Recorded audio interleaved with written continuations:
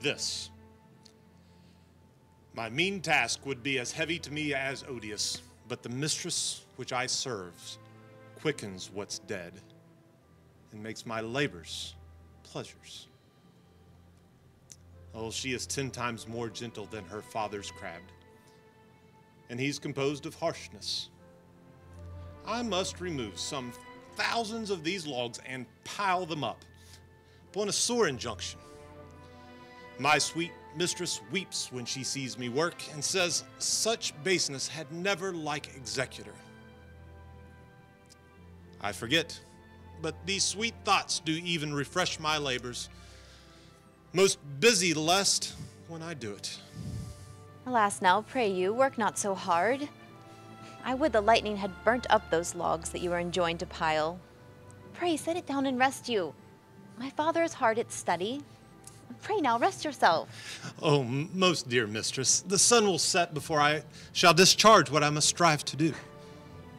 If you'll sit down, I'll bear your logs the while. Pray give me that, I'll carry it to the pile. No, precious creature, I'd rather crack my sinews, break my back, than you should such dishonor undergo, while I sit lazy by. It would become me as well as it does you, and I should do it with much more ease, for my good will it is, and yours it is against. Poor worm, thou art infected. This visitation shows it. You look wearily. No, noble mistress, 'tis fresh morning with me when you are by at night. I do beseech you, chiefly that I may set it in my prayers. What is your name? Miranda? Oh, my father, I have broke your hest to say so. Admired Miranda. Indeed, the top of admiration, worth what's dearest in the world. Full many a lady I have eyed with best regard, and many a time the harmony of their tongues hath into bondage brought my too diligent ear. For several virtues have I like several women, never any with such so full soul. But some defect in her did quarrel with the noblest grace she owed, and put it to the foil.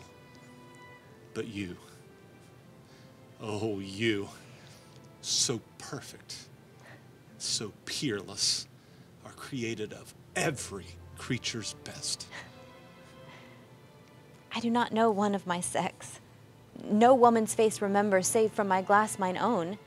Nor have I seen more that I may call men than you, good friend, and my dear father. How features are abroad I am skillless of.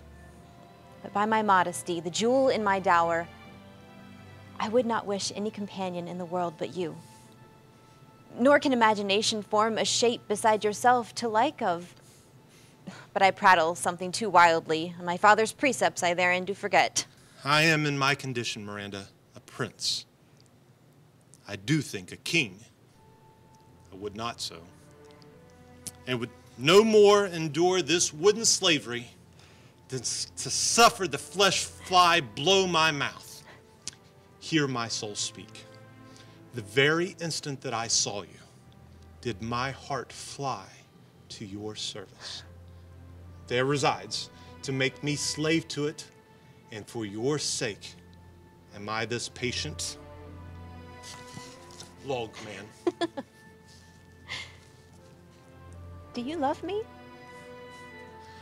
O heaven, O earth, bear witness to this sound and crown what I profess with kind event.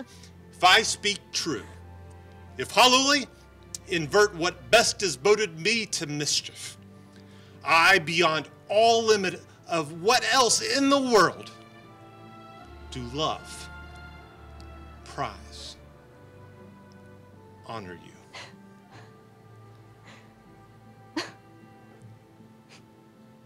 I'm a fool to weep at what I'm glad of. Fair encounter of two most rare affections. Heavens rain grace on that which breeds between them. Wherefore weep you? At mine unworthiness that dare not offer what I desire to give, and much less take what I shall die to want. This is trifling, and all the more it seeks to hide itself, the bigger bulk it shows. Hence, bashful cunning, prompt me, plain and holy innocence. I am your wife, if you will marry me. If not, I'll die your maid. To be your fellow, you may deny me, but I'll be your servant, whether you will or no. My mistress, dearest, and I thus humble ever. My husband, then? I, with a heart as willing as bondage heir of freedom. Here's my hand. And mine, with my heart in it. And now farewell till half an hour hence. 1,000,000. So glad of this as they I cannot be, though I surprised withal. But my rejoicing at nothing can be more. I'll to my book, for yet ere supper time must I perform much business appertaining.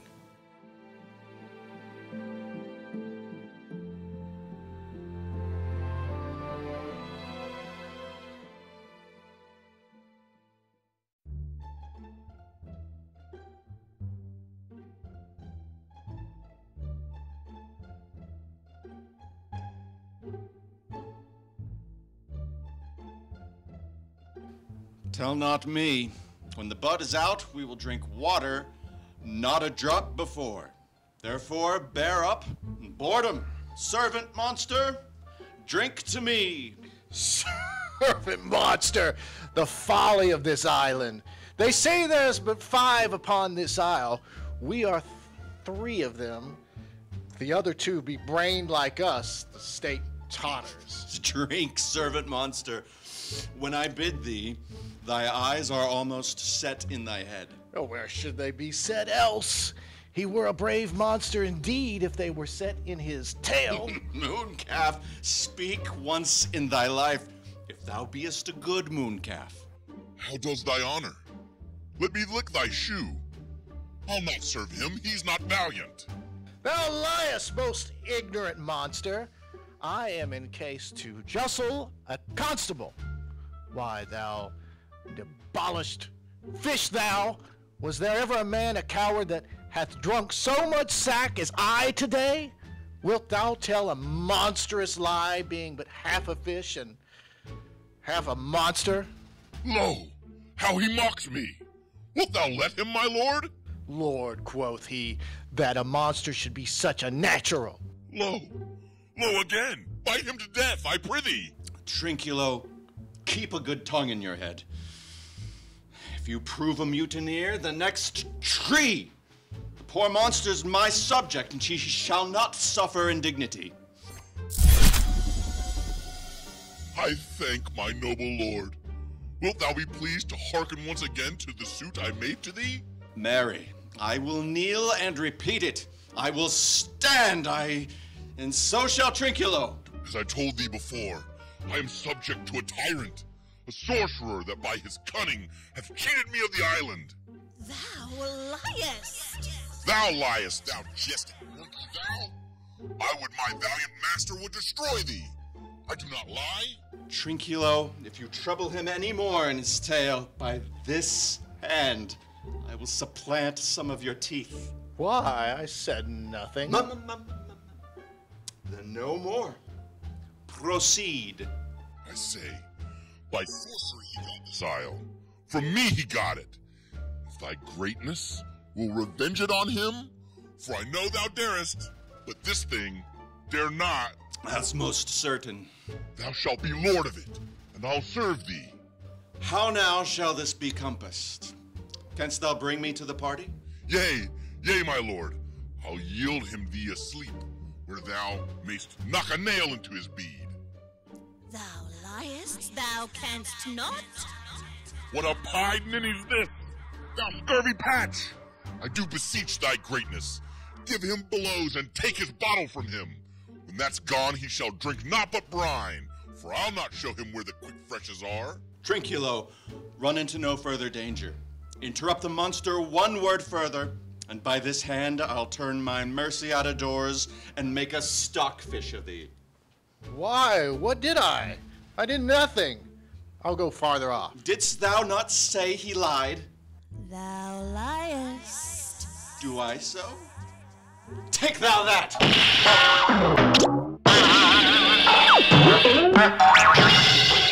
As you like this, give me the lie another time. I did not give the lie. Out of your wits and bearing too, a pox on your bottle. This can sack and drinking do, a murrain on your monster, and the devil take your finger. Now forward with your tale. Prithee, stand further off. Beat him enough. After a little time, I'll beat him too. Stand farther. Come, proceed. Why, as I told thee, 'tis a custom with him in the afternoon to sleep, where thou mayst brain him, having first seized his books, or with a log batter his skull, or punch him with a stake, or cut his weasand with thy knife. Remember first to possess his books, for without them he's but a sot as I am, nor hath not one spirit to command. They all do hate him as rootedly as I. Home but his books. Monster, I will kill this man. His daughter and I will be king and queen. Save our graces! And Trinculo and thyself shall be viceroys. Dost thou like the plot, Trinculo? Excellent. Give me thy hand. I'm sorry I beat thee. But while thou livest, keep a good tongue in your head. Within this half hour will he be asleep. Wilt thou destroy him then? Aye, on mine honor. This will I tell my master. Thou makest me merry. I am full of pleasure. At thy request, monster, I will do reason, any reason. Art thou afeard? No, monster, not I. Be not afeard. The isle is full of noises, sounds, and sweet airs that give delight and hurt not. Sometimes 1,000 twangling instruments will hum about mine ears, and sometimes voices that, if I then had waked after long sleep, will make me sleep again. And then, in dreaming, the clouds, methought, would open and show riches ready to drop upon me, that, when I waked, I cried to dream again. This will prove a brave kingdom to me, where I shall have my music for nothing. When Prospero is destroyed. That shall be by and by. Lead, monster, we'll follow.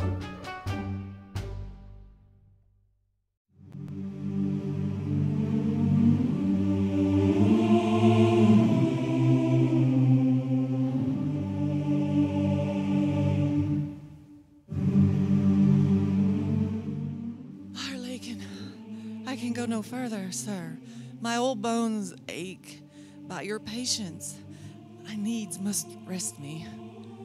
Old Lord, I cannot blame thee, who am myself attached with weariness to the dulling of my spirits. Sit down and rest.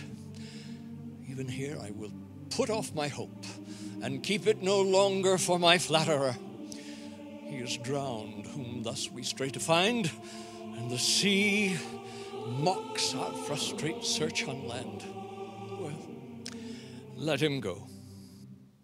I am right glad that he's so out of hope. Do not for one repulse forego the purpose that you resolve to effect. The next advantage will we take thoroughly. Let it be tonight. For now they are oppressed with travel. They will not, nor cannot, use such vigilance as when they are fresh. I say tonight, no more.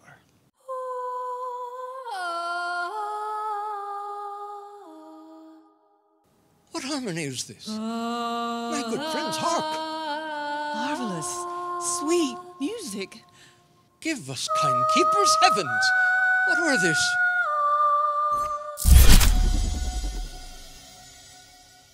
You are 3 men of sin, and destiny that hath to instrument this lower world, and what it isn't, the never surfeited sea hath caused to belch up you. And on this island where man doth not inhabit, you, mongst men being most unfit to live. Remember, for that's my business to you, that you, three from Milan did supplant good Prospero, exposed unto the sea which hath acquitted him and his innocent child, for which foul deed the powers, delaying not forgetting, have incensed the seas and shores, yea, all the creatures, against your peace, thee of thy son, Alonso, they have left, and do pronounce by me lingering perdition worse than any death can be at once, shall step by step attend you and your ways, whose wrath to guard you from, which here is this most desolate isle, else falls upon your heads, is nothing but heart sorrow and a clear life ensuing. Why, in the name of something holy, sir, why you stand in this strange stare? Oh, it is monstrous, monstrous. Methought the billows spoke and told me of it. The winds did sing it to me, and the thunder, that deep and dreadful organ pipe, pronounced the name of Prosper. It did base my trespass. Therefore my son in the ooze is bedded, and I'll seek him deeper than e'er plummet sounded, and with him there lie mudded. But one fiend at a time, I'll fight their legions o'er. I'll be thy second. All three of them are desperate. The great guilt, like poison given to work, a great time after now begins to bite the spirits. I do beseech you, that are of suppler joints, follow them swiftly, and hinder them from what this ecstasy may now provoke them to.